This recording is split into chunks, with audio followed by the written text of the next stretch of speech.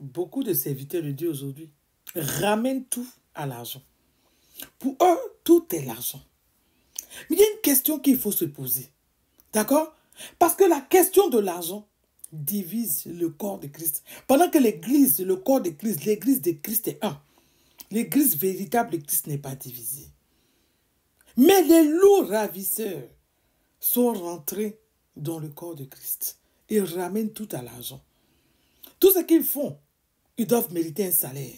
Et leur salaire doit être justifié par les dons, les dîmes et les offrandes des fidèles. Mais la question qu'il faut se poser, quel a été le salaire en argent de Jésus pour son sacrifice à la croix? Qu'est-ce qu'un salaire Dieu a donné? Quel cachet Jésus a reçu pour venir mourir à la croix pour toi, pour venir mourir à la croix pour moi? Le jour où Jésus était en train d'aller mourir à la croix, il partait être crucifié. Quel argent ses disciples lui ont donné pour dire que parce que tu t'en vas à la croix, on va te payer? Peuple de Dieu, enfant de Dieu, le corps de Christ est un. Le corps de Christ n'est pas divisé. D'accord? Quel argent Jésus a reçu? Et les disciples de Jésus, quel salaire matériel ils ont reçu? Ils ont servi le Père avec amour. D'accord?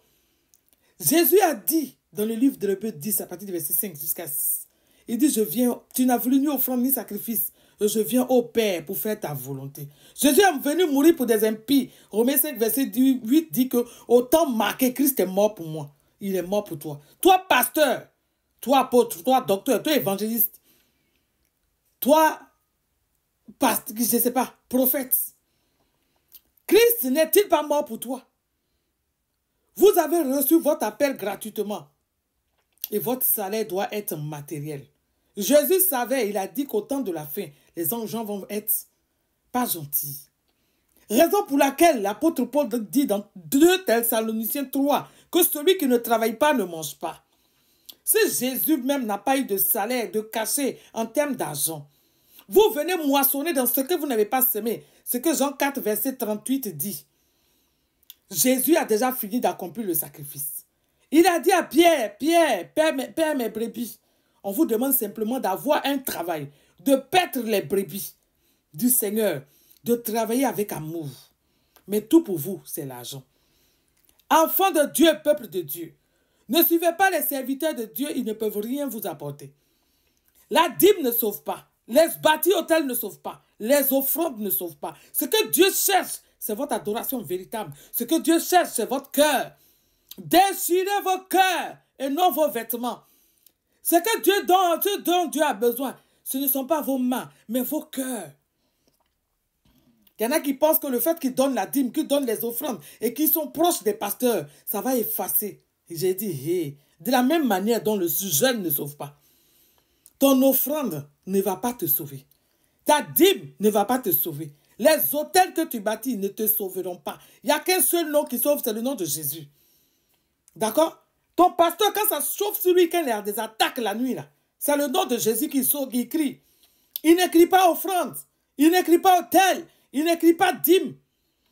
La Bible déclare que quand Jésus est mort, le voile du temple est déchiré. Ça veut dire que quoi? Le Saint des Saints, Jésus permet à ce que tout le monde s'approche de lui. Vous avez mis votre vie en vacances et vous donnez vos vies aux serviteurs de Dieu. Et ils doivent parler à Dieu. Et Dieu va vous envoyer la réponse à vos problèmes. Le voile du temple est déchiré. Jésus est accessible. Si Jésus n'a pas eu d'argent de son Père, de bénédiction, c'est-à-dire que d'argent matière, il vous envoie pour venir travailler dans ce que lui il a déjà accompli. Il a fini de vaincre le diable. Vous trouvez le moyen de dire que j'ai tout quitté pour te suivre. Vous avez tout quitté. Est-ce que Jésus vous a demandé de tout quitter?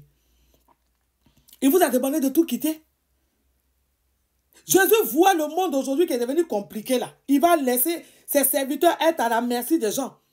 On vous dit d'aller chercher ce travail et vous pensez qu'on est en train de vous insulter. Quand on dit à un serviteur de Dieu de travailler, c'est pour que tu puisses être utile dans la main de Dieu. D'accord? Parce qu'il y a certains sujets là, si tu dépends des fidèles, tu ne peux pas aborder. Pourquoi? Parce que tu as leur doigt. Leur doigt. Ton doigt est dans leur bouche. D'accord? Tu es serviteur de Dieu, tu es dépendant financièrement de tes fidèles. Ton doigt est dans leur bouche. Je suis mort là. J'ai dit, avant de demander de salaire à tes fidèles, avant de demander ton salaire à tes fidèles, quel était le salaire de Jésus? Quel argent Dieu a donné à Jésus pour venir mourir pour toi? L'appel que tu l'as reçu là, tu ne l'as pas reçu gratuitement. L'onction que Dieu t'a donnée pour que tu deviennes pasteur aujourd'hui là, tu as payé quoi? Pour que tu deviennes pasteur, pour que tu deviennes prophète, pour que tu deviennes apôtre. Qu'est-ce que tu as payé? Pour que les fidèles puissent venir payer ce que Dieu t'a donné gratuitement. Tu ne peux pas servir Dieu et puis aller travailler. Il te suffit simplement d'être organisé, d'avoir un emploi du temps comme il faut. Tu n'es pas lévite. Tu ne travailles pas dans la tente d'assignation. La tente d'assignation n'est pas là. Oh! Allez-y travailler. Qu'est-ce que Jésus a eu comme salaire? Il est venu servir son Père avec amour. Vous ne pouvez pas faire pareil. Réveillez-vous, peuple de Dieu. Réveillez-vous, enfants de Dieu. Vous qui dormez, réveillez-vous. Jésus n'a pas reçu de salaire pour son sacrifice à la croix. Aucun pasteur ne doit attendre un salaire de ta poche. Il doit aller travailler. Parce que Jésus même a déjà tout accompli. Il a vaincu le diable. Il a tout disposé. Il les envoie simplement. Venez servir. C'est pour ça que Dieu nous appelle ministres. Il vous appelle ministre. Celui qui vient servir. Jésus même a lavé les pieds de ses disciples pour montrer l'exemple. Vous devez être au service du peuple, avoir un salaire. Donc on va venir dire que la bourse que Judas gardait là, voilà les gens qui n'ont pas honte. La bourse que Judas gardait là, c'était la dîme qui était dedans, c'était les offrandes qui étaient dedans. Les disciples n'avaient pas les entreprises de pêche, ils ne vendaient pas leurs poissons. Ils ne vendaient pas leurs poissons. Allez-y travailler. D'accord? Allez-y travailler. Jésus n'est pas venu annoncer des choses matérielles. Il est venu parler du royaume de son Père, des choses spirituelles. Nous sommes sur la terre ici. Le travail de chacun doit pouvoir lui permettre de nourrir ses enfants et subvenir à ses besoins. Celui qui annonce l'évangile mange au temple. Tu es dans quel temple? D'accord? Dans l'évangile, là, il y a quel argent dedans? Il y a quel argent dans annoncer l'évangile? C'est pareil, vous faites du temple de Jésus, là. Du temple de Dieu, c'est-à-dire le Saint-Esprit habite en nous. Je n'ai pas dit vos bâtiments inutiles où vous partez vous asseoir, là. Vous faites de ça une caverne de voleurs, de menteurs. Ok? Qui va venir servir Dieu par amour? Quel serviteur de Dieu aujourd'hui, là? Si on dit qu'il n'y a plus de dîmes, il n'y a plus d'offrandes, aujourd'hui, si les États commencent à légiférer, qu'on dit de ne plus vous donner, là, il y en a plein qui vont dire qu'ils ne sont plus pasteurs. Il y en a plein qui vont dire qu'ils ne sont plus prophètes. Parce que quand ils vont à l'église, on leur dit qu'ils sont prophètes, ils sont apôtres, ils sont contents à cause du flou. Ce qui fait mal, mais c'est les jeunes générations que vous entraînez dans la bêtise.